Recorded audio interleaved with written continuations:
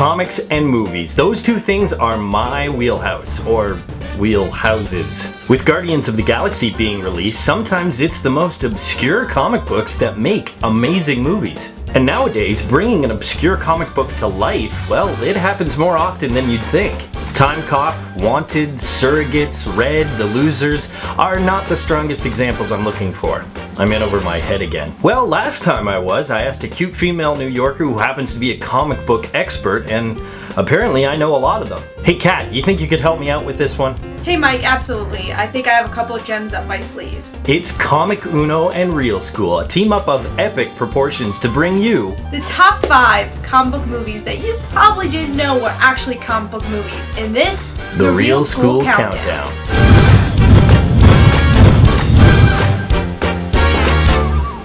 Number 5, Mystery Men. I can guess what you're thinking. We all know Mystery Men is based off a comic book. That, and I wouldn't put it on this list. Well, I'll defend my choice if you can tell me on which comic book Mystery Men is based. Here's a hint. It's not actually called Mystery Men. Anybody? Nope, didn't think so. The original appearance came from Renegade Press's Bizarre Flaming Carrot. And at one point, the publication actually teamed up with the Teenage Mutant Ninja Turtles. The original Turtles, when it meant something. But this ragtag group of crappy vigilantes, when adapted to the big screen, worked for the same reasons as they did in print when they adapted to film. The collection of comedic talent in this film is a hodgepodge, just like the Mystery Men themselves, but when they come together, the team makes it work and creates what I think is a hilarious film ahead of its time. Just look at the actors involved in this. Jeffrey Rush, William H. Macy, Ben Stiller, Hank Azaria, Paul Rubens, Michael Bay. Wait, Michael Bay?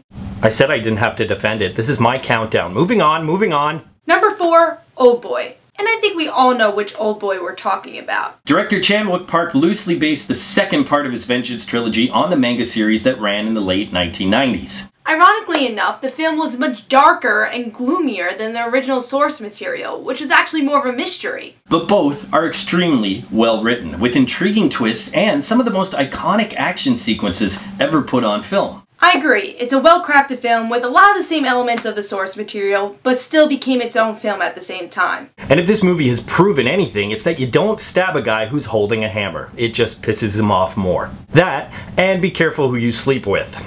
Ugh. Number 3, A History of Violence.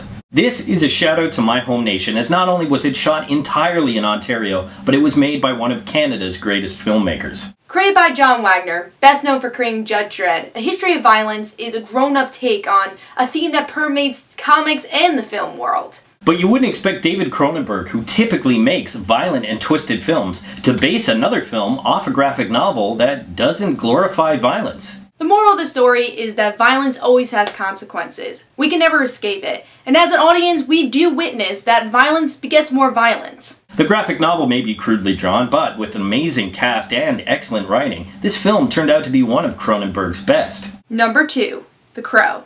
Please tell me we're not talking about the sequels. I think you're wasting time just by asking that question. Alex Proyas is one of the cinematic world's most visionary auteurs, with beautiful, high-paced films like I, Robot and Dark City in his resume. And then he made Knowing.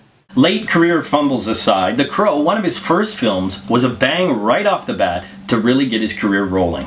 Originally published in 1989, The Crow, with its high-contrast black and white print, was a modern telling of a revenge story, and was a big part of the goth movement. The films, still to this day, have a huge cult following, partially due to the unfortunate death of Brandon Lee on set. Spawning 4 feature films and a television series, it seems that The Crow, much like the vengeful anti-hero, will live forever. Number 1, Road to Perdition. You may have known that the 2002 film was based off the Paradox Press comic book of the same name. But did you know that comic was actually based off a manga series called Lone Wolf, which also had a film adaptation released in 2002. Written by Max Collins, a former writer of Dick Tracy, and with the photorealistic art of Richard Pierre Rayner. This book combines great action with a 20s gangster atmosphere. This film is one of Sam Mendes' best, and that's truly saying something, as this brilliant filmmaker is responsible for some real classics. This man is a genius at what he does, and what he does is create cinema that uses film as the purely visual medium it can be. Which is why he's a perfect director for adapting a comic book.